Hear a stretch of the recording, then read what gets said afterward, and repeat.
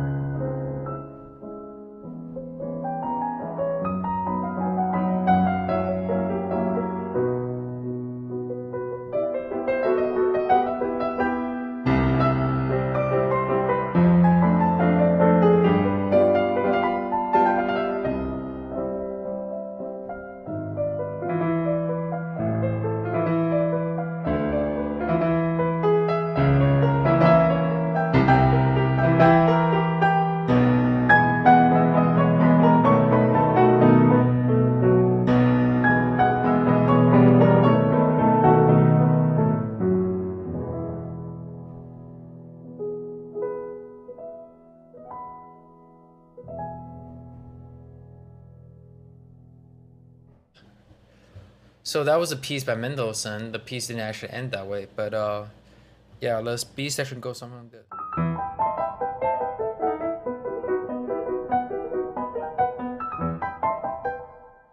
But yeah, I mean, this whole piece is like 10 minutes or something, so I'm not gonna play it all that. So let's move on. I really love the sound of library, especially the touch.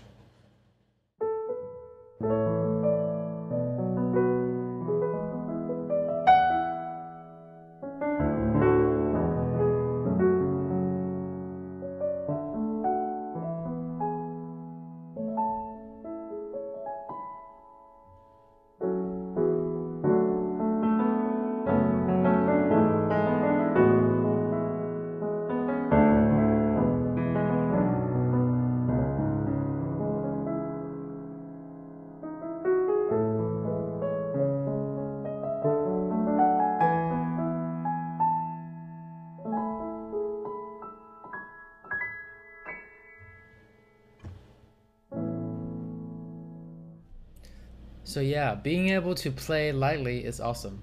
Piano in Blue is also very suitable for film scoring because the sound characteristic is just very smoothing and sparse. For example, you will probably hear in some films where piano plays like this.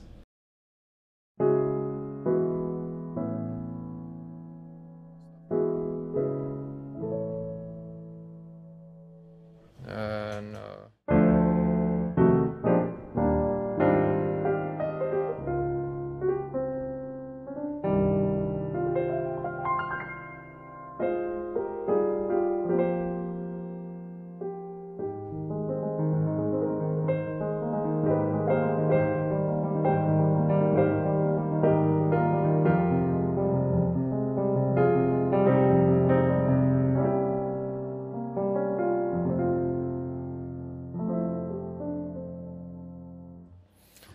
All right, enough noodling. So yeah, let's go over the GUI a little bit. So as you can see, there's a close mic, a room mic, and a surround mic. So I can turn them off and purge the memory anytime if I want.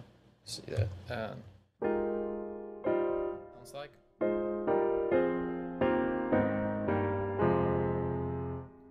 And room mic.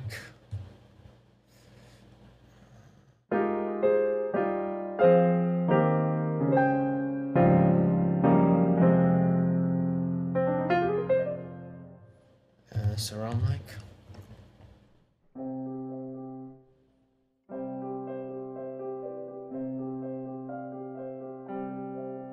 Just very distant, which is nice. Sometimes you probably want that as like a background when you know if you're, yeah. And let me turn it back on. And there's a reverb. There are many different types of reverb. They all sound pretty good. They're a little bit different. For example, especially the tail of the reverb. So let's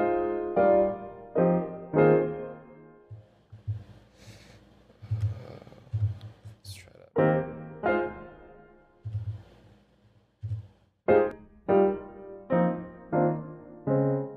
And you can adjust the length of the reverb. So you can do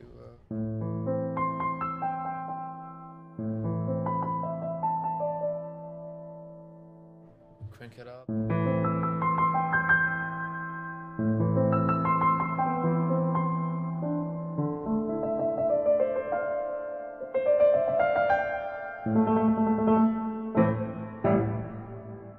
And you can turn it off.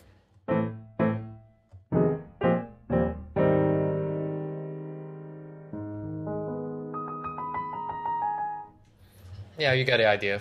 Let me turn it back on. And there's a paddle noise right here. So, if you tap make it more realistic. You can adjust the level of that. I usually just keep it on all the time. Makes it more realistic that way. And here's a high pass, low pass filter right here. You can do it the other way around.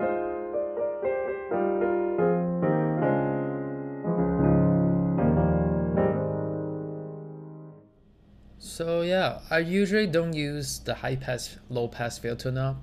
Instead, I usually use an EQ plugin to take off the stuff that I don't want. But it's good that Cinesamples include this knob, since a lot of times composers can get lazy. I get lazy sometimes. Anyways, as you can see, I actually resave this patch, this contact patch. So that's why it's called Piano in Blue V2 Classical. This way, it's easier for me to recall all the settings I want, such as the mic positions, how well the reverb is, levels, and all that kind of stuff. And as you can see, I actually changed the panning a bit. It's on 11 right instead of being dead center. Why? Because personally, I like the notes around the middle C area to be a little bit wider, just kind of spread out a little bit. So just in case if you have vocal, drums, or bass, sit in the middle of the mix, or just something in the middle, or let's say if you're film scoring something and there's a lot of dialogue going on, you want to give space to those things. So, by simply panning a little bit, it doesn't actually make it sound like it's towards the right side. It just kind of open it up.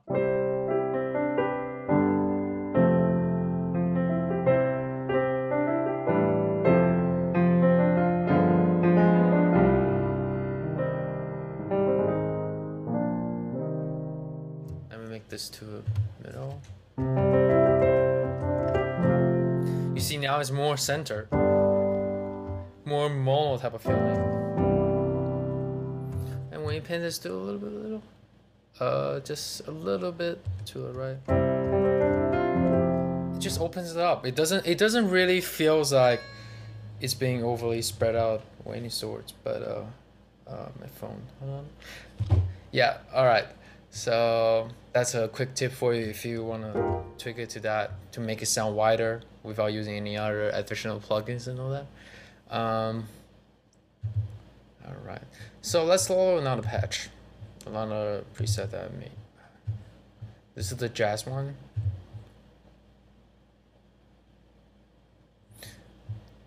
And as you can see, the reverb is much less and there's more close mic, so it will sound more intimate.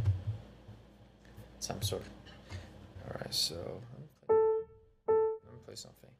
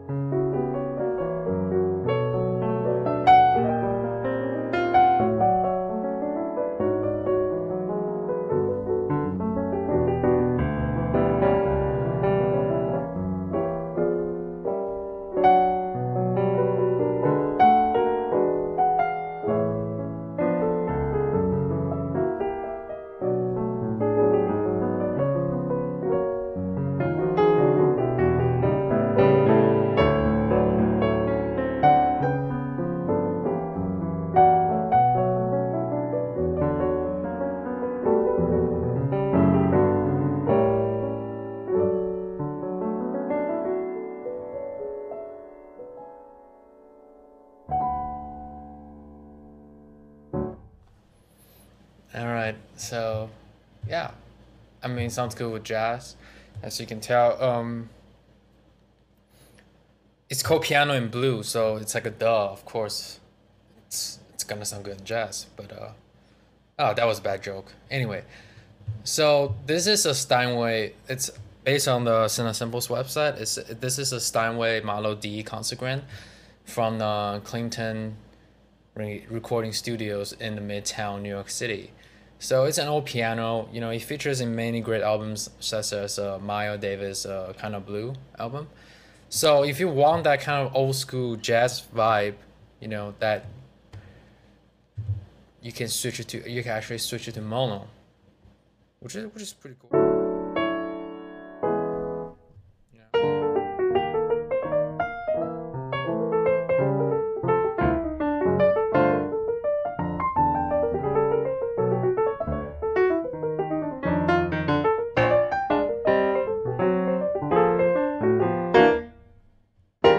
And this is not enough for you. You can actually switch the samples to the tape samples, which gives it more dirt and just more saturation.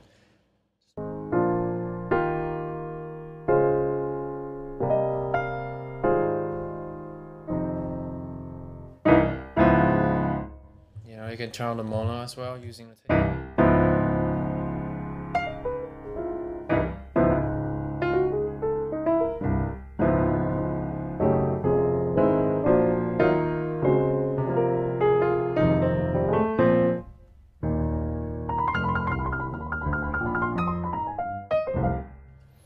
Yep. Let's go back to the topic, the difference between the version 2 and the old version. This is where the difference is. It's the noise floor of each sample. So what Cinesamples did is that they denoise all the samples that they have, I believe, so that the noise floor doesn't really build up when you play a notes together. Let me demonstrate a little bit. So if you play one note, it's not a big deal, you know, there's a little bit of noise in there, but that makes it sound more realistic because when you record in a room, there will be noise. But when you play a chord together, you know, there's a little, each samples have a little bit of noise and they add up to it.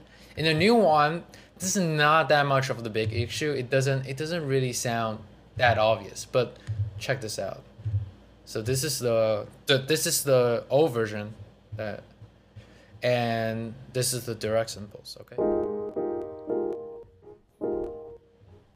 Let's go to the tape first. You hear it?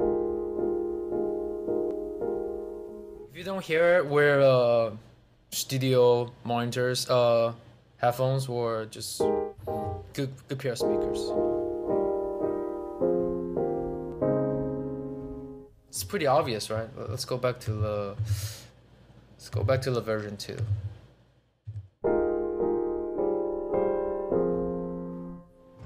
Not bad at all. This one you don't really hear a difference. How about the direct?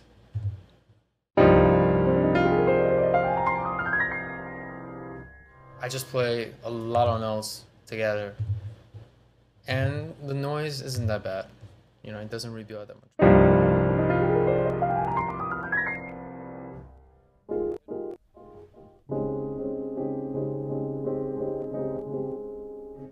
You know, even direct samples have noise floor built up. So yeah, so that's the main difference between the version 1 and version 2, and that's cool, you know. Like, it just makes the library much more usable because let's say okay, a vocal and a solo piano, and you're playing a lot of crazy stuff and the noise floor just builds up. That sounds unrealistic because you know, when you record in the room with a real piano and just play along with it and record it, the noise floor doesn't actually add up. It just stays the same. So that's great. And the other difference is that, you probably know this already, is that there's a little knob right here. It's called sample start. So what it does is that when you actually play the note, there's actually a little bit of tiny bit of delay because, you know, when you hit it on the samples, especially when you play something really fast, you know. So let's say if I turn this way to all the way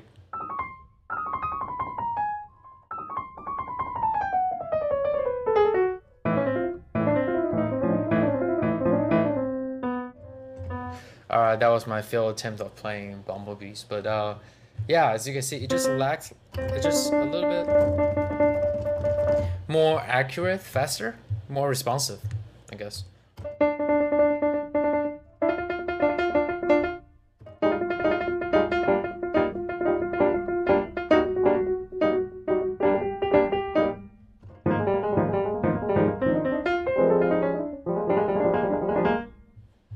Yeah, but I don't really use this feature because I like the way it sounds.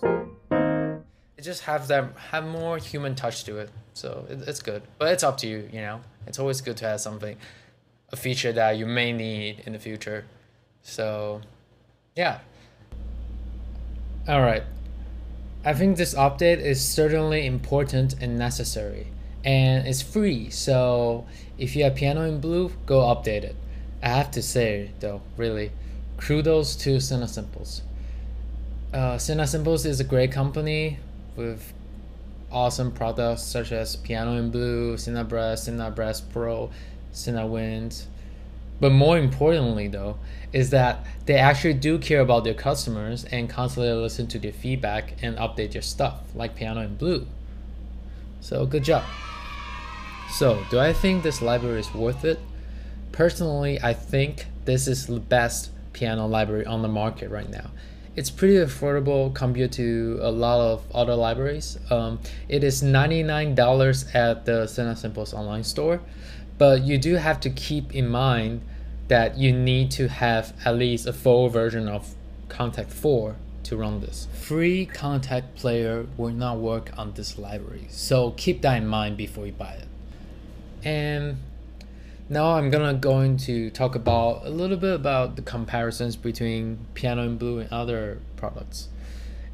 Before I use this library, I use Alicia's keys, and before I use Alicia's keys, I use Ivory.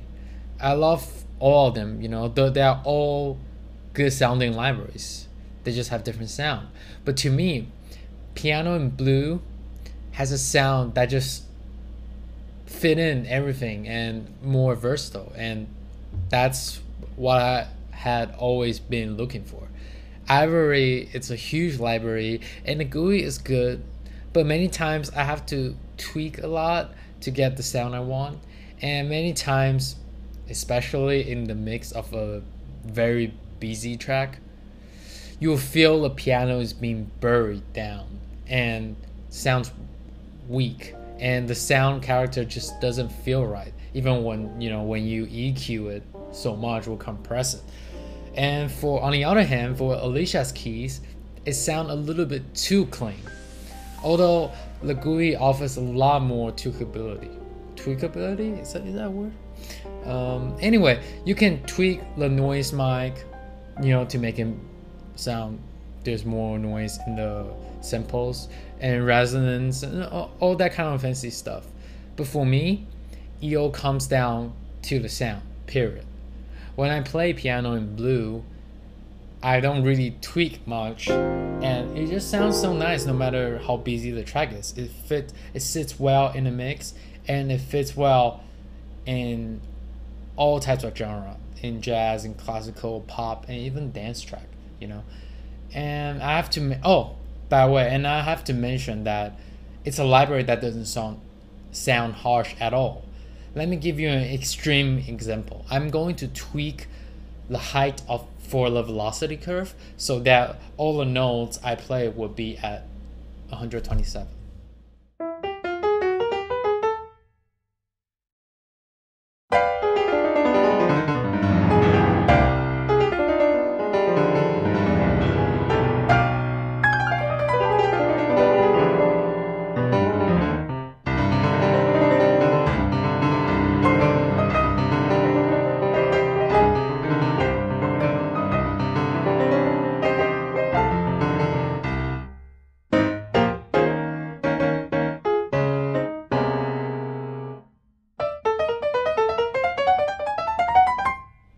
So that was at 127 all the time, max out. And to me, it still doesn't sound harsh.